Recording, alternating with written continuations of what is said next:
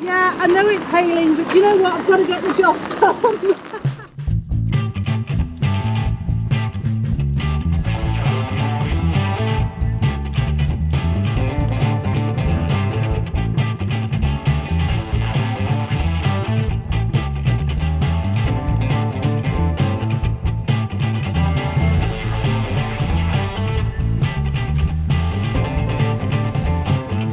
So then. Well, last night I finally finished the repairs to the Sailbag, and the next job is to give it a wash, because it's just got a lot of green areas on it, like this down here, and that will need washing. But looking at the weather, it just doesn't look great for washing. Maybe what I'll do is I'll just throw it out on the pontoon and let the rain get on with it. Anyway, some of the things I wanted to talk to you about was on the bottom of the Sailbag, in around the holes, I've got a huge range of different webbings, purely because I had these webbings on board, and I'm a recycle, replace and reuse kind of girl, so I'm reusing all these different webbings, and the one that worked the best was actually a sail tie. So it was thin enough to do the job, so it meant that sewing was easy, but it has still got the strength that you need to do the job.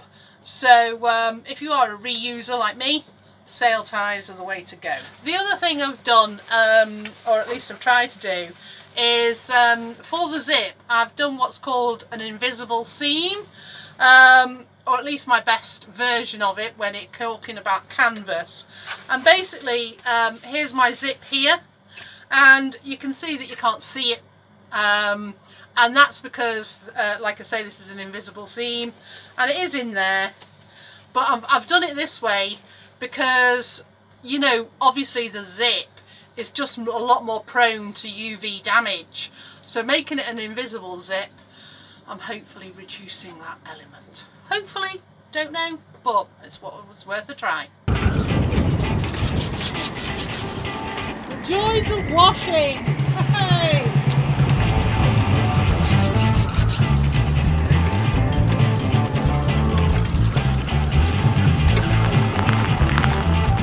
Yeah, I know it's hailing. Yeah, I know it's hailing, but you know what? I've got to get the job done. Oh God!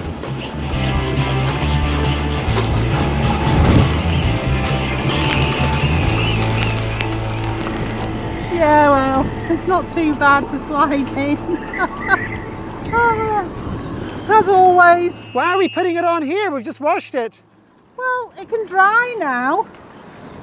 And you might as well put it here. Dry in this weather? I'll give you a hand. Yeah, I think I'll need a hand, Bev.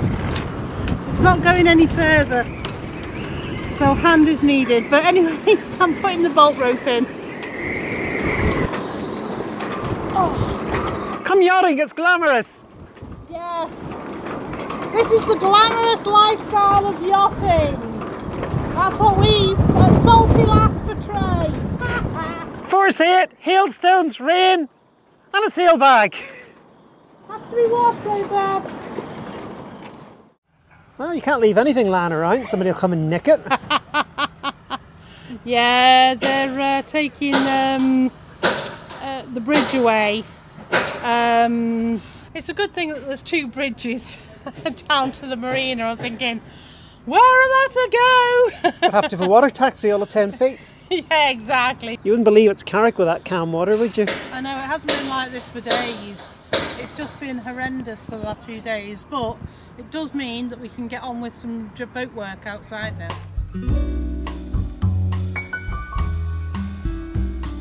Well, it didn't take long. a quick trip to go and get some post, and the bridge is gone. But I'll just show you what our post is. We'll do it on board. Okay, fair enough.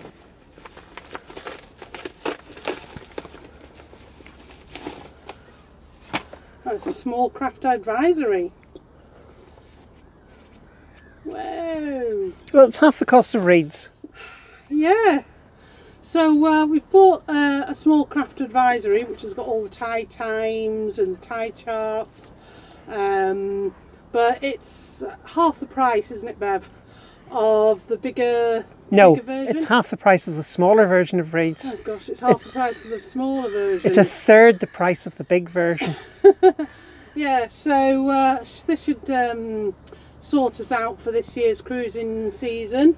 But look at the weather. It's the first time in days and it's actually calm enough that we can finish off all the work we need to do on the sails. Pleasant evening sunshine, everything's nice, having a biscuit and a cup of tea. Everything's calm for once, but I've been using this stuff, and in case you're wondering what it is, we asked one of the chandlers what was the best thing to waterproof products like this or like this, and he said, well, I've got this one in stock, and we said, okay, we'll give it a go. Why not?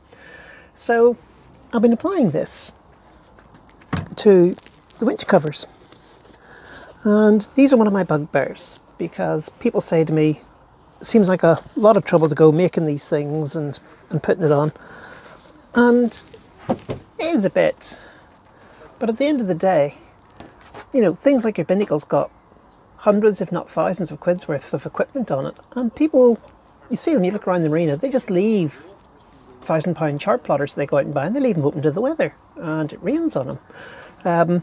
Instruments get milky, their covers get UV damaged.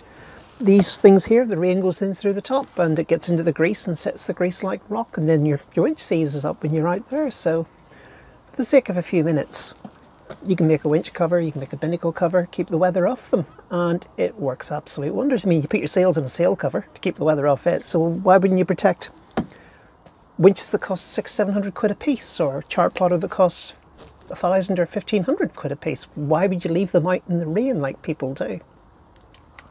So I've been putting this stuff on. It absolutely stinks. That's all I can say. It's absolutely high as a kite here. But with a bit of luck, it'll keep the weather off, it'll waterproof these even more, and keep the rain out of our winches, and keep the rain out of the binnacle and things like that. And well, we'll let you know, we'll report back next time it chucks it down. But if you do have a boat and you don't have your instruments and things covered, I'd advise you to do it, because it just cuts down maintenance, it cuts down failures. I suppose it depends whether you like spending money and having the exciting times of having your winch seize up when you're at sea. I had one winch seize up when I was at sea, and trust me, it wasn't fun at all. Ever since then, these covers go on religiously, and they're now weatherproofed as well. So I'm not recommending this particular brand. It just happens to be the one I was handed. I suspect it happens to be the one I was handed because he had it in stock. We'll let you see how it works out. So, see how it goes. Well, the sailbag is at last all dry, and what we're going to do now is we're going to put the battens in to the sailbag, but I've also just sprayed it with that spray that just gives it a waterproof, basically it waterproofs it, and that will just keep the beading and stuff like that done. But I've added an extra flap just because my sail, what we call our horse blanket isn't quite long enough, so I've just added a little flap on the inside just to protect the sail as much as I can. Well, since the sail is just about to go up, I'm cleaning the slugs, and I can tell that they've already got two different types of slugs. These white ones, which are just plastic, but you look at this black one, it's actually got metal on the inside. So why are you cleaning them? Well, we're going to be putting up the mast, and it's just part of our annual checks and making sure that everything slides properly. We'll also be coating them though, won't we? Yes, we're going to be coating them in PTFE. Try and put PTFE up the track as far as you can. But failing that, if you're not going to go on a bosun's chair, put it at least on the slugs, and then that way it just makes the sliding that little bit easier. Well, Bev's up front putting the baton cars in, so that's all been sorted. Now, normally I'd video her, but she knows that she's way behind, so we'll let her get on with it. All the slugs are now clean, so I'm now going to do a little job, which is just clean the end of the sail. It's just got green because we've left it exposed. I've got an idea to stop that happening, but for now I'm going to clean it off. So why do we have to do it on a calm night, Bev? Because the crew won't be. The weather might be calm, but the crew won't be calm, trust me. Yeah. Everybody gets upset fiddling with this stuff. Yeah, because we've got the sail up, and you can really tell what the battens do, because there at the top we've got some battens, we've got a good shape in the sail, but further down it just looks a bit messy really. It's floppy. It's floppy because we've got no battens in, so Bev's going to start dropping it so that we can actually get the battens in. Yeah. And on top of that I've got to get the reefs in, so I've got a few more bits to do.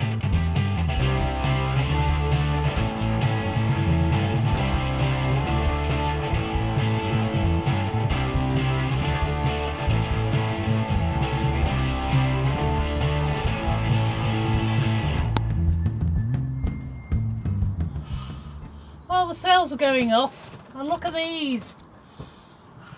We haven't tied them on now, but they're at least starting to get into the places. They're looking a bit better. Now I've got to just tie them off now, but definitely don't do this on a windy day. Well, one of the little projects that I distracted myself with in between doing the Sailbag stuff were some hatch covers. I have to tell you, I had so much problems over these little hatch covers, with my first attempt being but Is that code for a disaster? it wasn't good.